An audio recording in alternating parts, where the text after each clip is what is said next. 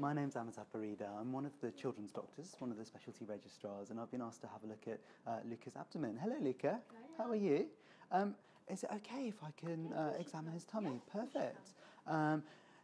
Luca, are you in any pain today? No. Do you need to go to the toilet? No. Excellent, good. And how old are you? I'm 11 years old. You're 11, excellent. So what does that mean, that you're in year 6 at school? Yep. How did I guess? Brilliant. Now, firstly, Luca, could I get you to take your top off for me? And if Mummy could give you a hand, if we could have your trousers off. Yes, please. And could you take the trousers off as well? Just leaving the underwear on, that's perfect. You're not too cold, are you, Luca? Do you want... Sometimes I do get cold because... Sorry. Hold on. Sit. We've got a blanket here if you Good need boy. it. Do you want a blanket? Let's do that. You might get I actually do like blankets. Excellent. Peg. Oh, sorry. Don't like it being a bit too long exposed. Okay, perfect. That's better. Firstly, Luca, can I have a look at your hands for... Sure. Brilliant. And your other hand. And can you go like this for me? Okay. As if you were stopping the traffic lights. Like that. Brilliant. Excellent. I'm just going to feel your pulse. And can I get you to look that way, over there? And just lie back for me. Put your head right back. Perfect. And I'm just going to have a feel under your arms. Are you ticklish? Yeah, very ticklish. Excellent. Especially my feet part. Oh, I won't tickle there then. And can you look up for me? I don't like having my Oh, down. can you do that for me then? Is this... That's better. Yeah, a little bit further down. I can't do it. Oh, that's okay. Don't worry. That's all right.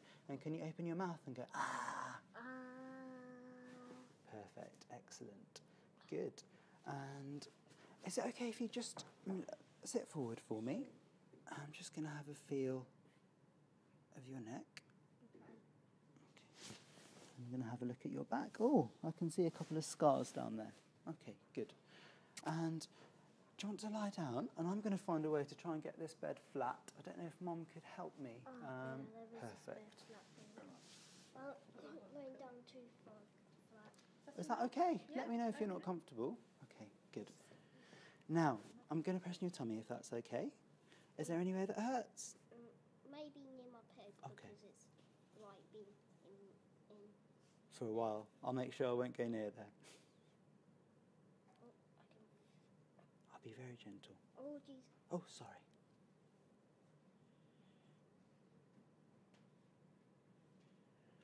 I'm going to press a bit more firmly, okay? Oh, that's nice and relaxing actually. My peg. Oh, sorry. Won't go near there. Good. Okay. Now I'm just going to feel here. Okay. It might.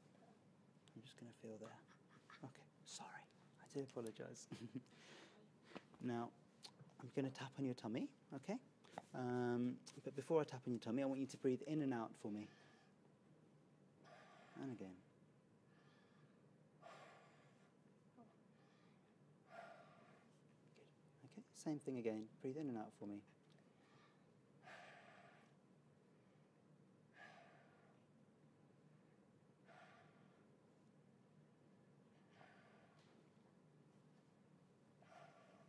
Good man, sorry.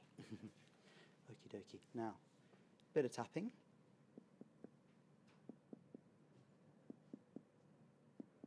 That gives me the urge to belch. Oh, does it? Oh, don't worry about that. Okay. That is a bit too high. It's a bit too high. Yeah.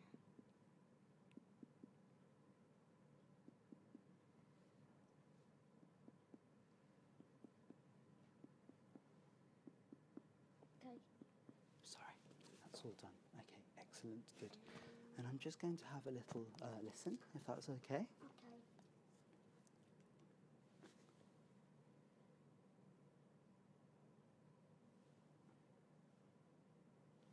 I'm just going to listen around the back as well.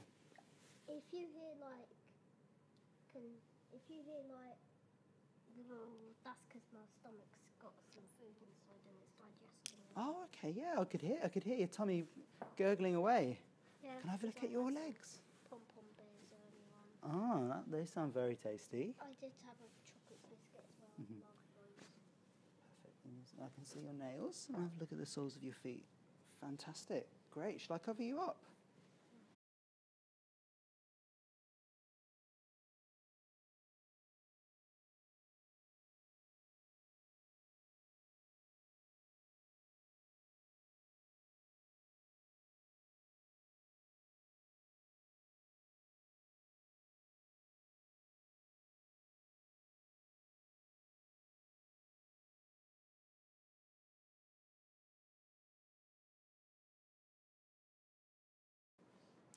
Okay, would you like to present your findings, please? Sure. So I examined Luca's abdomen. He's an 11-year-old boy who appears small for his age in terms of weight and height, but I'd like to plot that on a growth chart.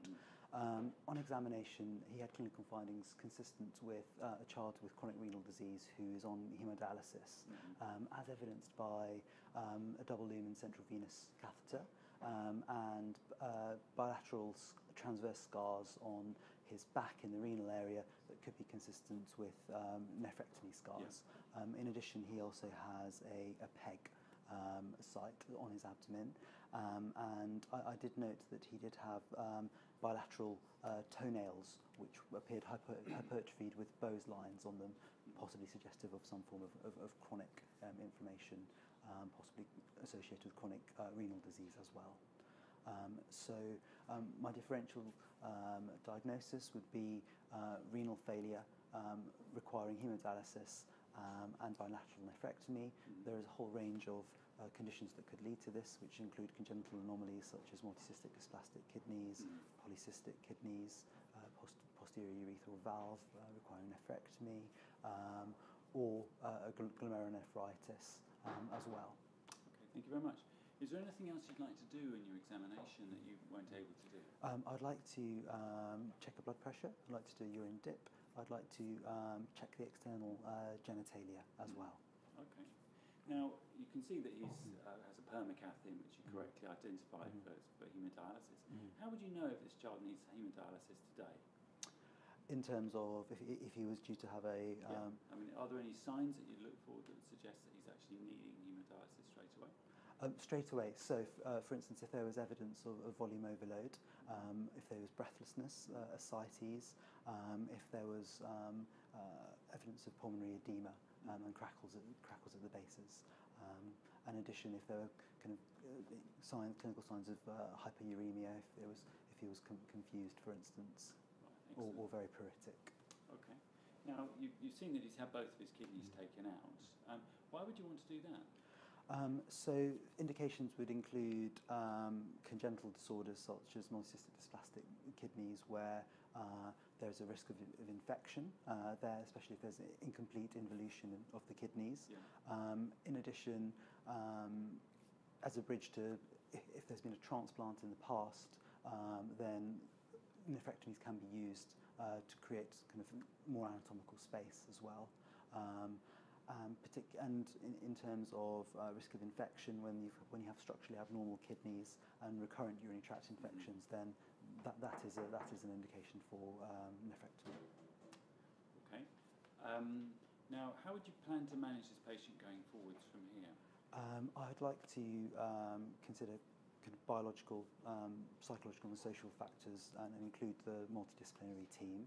In terms of the management of his chronic renal disorder, because we're uncertain of the etiology, I'd want to do a full set of kind of baseline investigations, including renal function, vitamin D, parathyroid, an FBC, erythropoietin levels as well. I would like to check blood pressure, have a look at his urine protein creatinine ratio. I'd like to image the kidneys as well with ultrasounds, possibly use of Dopplers or MRI angiography if necessary, depending on the underlying etiology. Depending on the history, I may want to consider autoimmune causes for an underlying glomerulonephritis. Right. So including investigations such as ANA, ANCA, C3, C4, ASOT, but that would be guided by the history. In terms of kind of the management side, I'd like to involve a consultant nephrologist at a tertiary centre. I'd like to involve a local paediatrician in a district general hospital, a nephrology specialist nurse. Management will be guided, and possibly a paediatric urologist as well. Management will be guided by the underlying etiology of the kidney disorder, but would involve immunosuppression in the context of glomerulonephritis, renal replacement therapy such as dialysis or transplant if there is a renal pathology that can't be reversed, and also supplementation of hemoglobin, possibly using erythropoietin, and consideration of endocrine complications such as hypercalcemia by monitoring of calcium and parathyroid hormone. In addition, with growth, chronic renal failure and poor growth is an indication for growth hormone, so possibly involving a paediatric endocrinologist as well. I'm afraid we have to finish there. Thank you very much indeed. Thank you. Yeah, the first candidate was very good, actually. I particularly enjoyed the way that he took command of the situation. He looked like a doctor. He looked in control of the situation. He was very good with the mum and the child as well. He conducted a very thorough, by the textbook examination of the abdomen, and that worked very well. There were a few things that perhaps I'd have liked slightly differently, because quite early on he worked out this was a renal examination from the permacath that was situated on the chest, and also from the nephrectomy scars. And nephrectomy usually means the kidney's been taken out. So the big question for me was really, does this child need dialysis? Is there another kidney in there somewhere? And actually, how's the child managing without that? Another question might be, well, what were the kidneys taken out for? Now, of course, you could get that on history, but there might be things you could see on examination as well. So, there were a few comments a little bit later on about, the urine. Obviously, there's no urine, there's no kidneys at the moment. I think a more thorough examination, perhaps, of the groin, which is where a new kidney might be placed back in, might have been appropriate there. Perhaps he quite quickly worked out there was no scar there, but I didn't really get the impression that he was looking for that specifically. Moving on, looking at the abdomen, I think it's very important as in general inspection, rather than immediately going in and starting to feel that.